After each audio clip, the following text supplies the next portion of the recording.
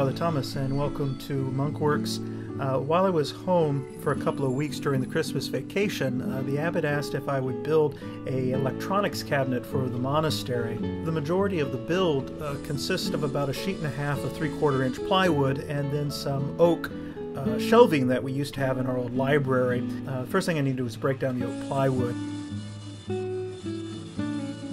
And one of the things I learned a long time ago when doing a build is to label all the parts. Now you can do it in pencil, but I personally prefer to do it with chalk. Chalk comes off rather easy. You don't have to worry about the grooves that a lead pencil would lead. Because of the design of this cabinet and the amount of plywood I had to work with, one of the shelves needed to be cross-cut.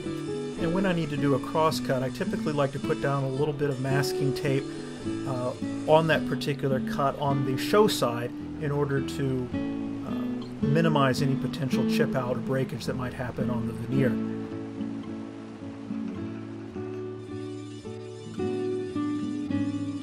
After cutting everything to length, then on the side pieces, I wanted to give it a little bit of a decorative curve, and so I'm just kind of drawing that out. And since I'm doing two at the same time, I'm kind of taping them together.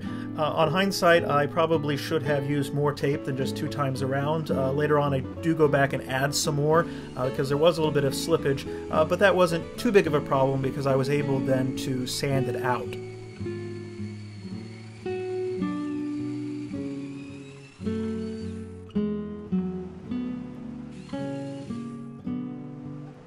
If you don't have access to a spindle sander, it's not the end of the world, as you can see. You can get a drum sanding kit fairly inexpensively from any hardware store. And so that's what I'm using in this particular project. And I sanded it as good as I could with the machine. And now I'm going to take it over and do a little bit of hand sanding as well, just to kind of give it that final finesse and to get out any little ridges that I could feel with my hand. I certainly don't think of myself as a woodworking snob, but this is the first time that I'm using pocket hole joinery in a project. I decided to use it because I only had a limited amount of time to build this project, and the one thing that this particular jig and this type of joinery lends itself to is speed. And so I was very quickly able to get everything done that I needed in order to join all the pieces together. At this point, I'm doing what I would with any traditional joinery, which is laying out where the shelf would go. And so if I was going to cut a dado to hold the shelf, I would be doing the same thing, laying out exactly where I want it to be. And then I'm taking a straight edge, I'm just using another cut-off piece of plywood for this purpose, using the factory edge, and simply marking the line. And then I can take my shelf, my first shelf, and using a hand screw clamp as kind of a third hand to help me hold things up. After I make sure everything's lined up, I can begin to insert the screws.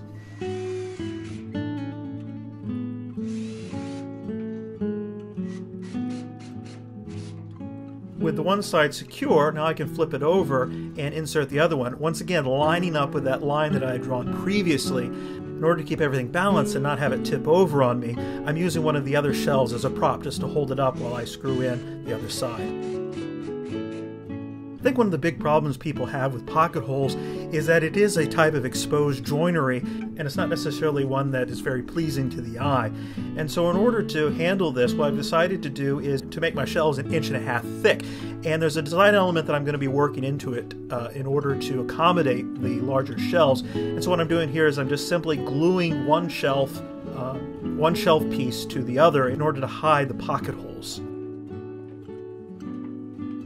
One of the differences between pocket hole joinery and a traditional dado joint is that when I was laying out the position of the shelves, I didn't put the second one in. And so as you can see, I'm using a spacer in order to mark out where the next one is going to be going.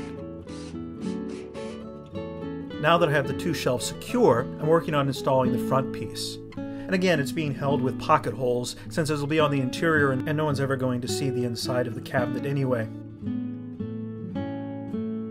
Now, if someone else was building this, they might want to put doors in here, but for this particular piece, the doors were unnecessary because the only thing this cabinet was going to hold is a few electronics, and the main thing was to get some height in order to hide the cables that led from the television to the cable box. So it's really about height and not storage.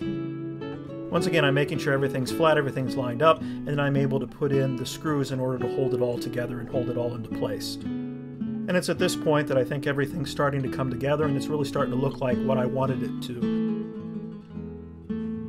Because it's a fairly simple box, what's going to set this particular piece apart is the design that I have for it, and part of that then requires it to be stained with this red oak, dark red oak stain. One of the things that you'll notice is I'm leaving some of the areas unstained, and that's on purpose. The edges of the plywood are all going to be covered with solid oak banding, and also the interior area of the drawer, because it still needs to be thickened up a little bit in order to give it the 1.5 inches, just like the 2 shelves. Because I'm going to be laying out a design on top of the stain, I needed to make sure I gave the stain plenty of time to dry. Now, the directions said to give it 24 hours before applying any sort of top coat.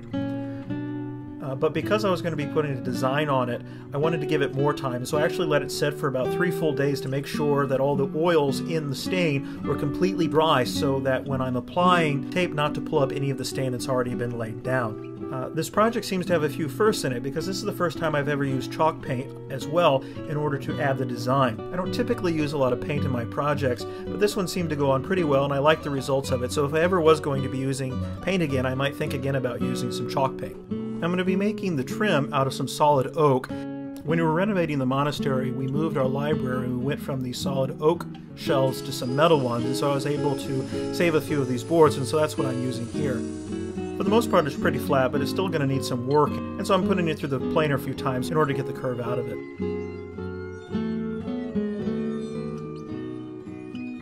I simply cut it down into strips, and now I'm just cutting to length and installing it then onto the cabinet.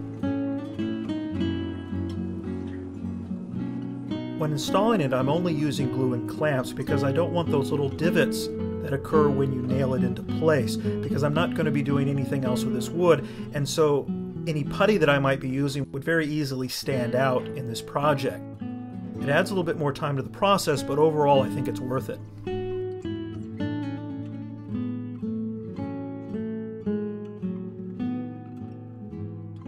The top of the cabinet is also getting some trim, but it's wider at 1.5 inches. Because of the design that's on the top, I also thought it'd look better if I didn't use a traditional miter cut, and so I have the ends butted up against each other so that the end grain is visible. I actually found it easier when doing the measuring for the links here, because I could just use a piece of the scrap material as a placeholder, and then I could get very accurate cuts.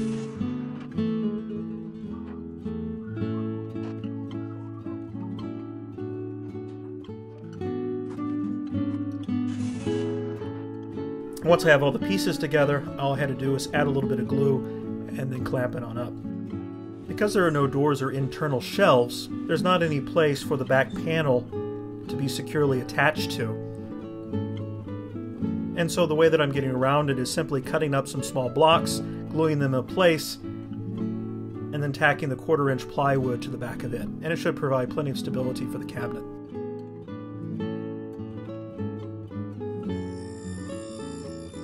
The last major bit of construction is to create the drawer for the cabinet. And what I'm using here is just some very wide finger joints, which I'm cutting out on the saw. I'm not using a jig for this. I find it sometimes easier, if I'm going to be using these wide fingers anyway, to just kind of measure out one side, cut them out, and then flip the pieces over, and then draw out the other fingers. It will require some fine adjustment, and because it was only one drawer and had the large fingers, it wasn't difficult to do without it.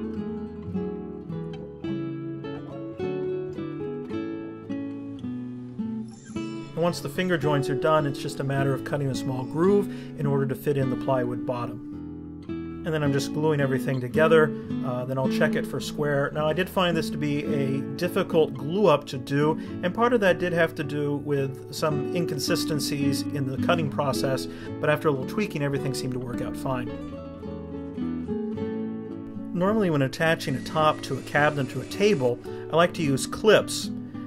But in this particular case, I thought it would be very easy for the clips to be seen, and that was one of the reasons why I was covering up the pocket holes. I didn't want the joinery to be seen, and so I decided that probably the best means of joining the top to the cabinet was through dowels. And so I made a small one-time use jig in order to put everything together.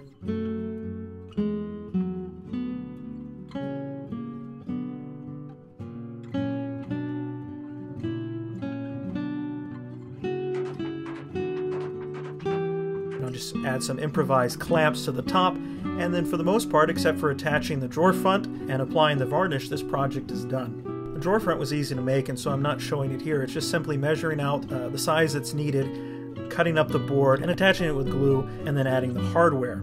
It's a little more modern than most of the stuff that I've done in the past, but given the fact that the monastery was built in the 1950s, it does have that mid-century modern look to it, and so I thought this style might work well here. And I think overall it does. And so I hope you enjoyed watching this video, and I invite you to check out some of the other work that I've done. Thanks for watching, and may God bless you.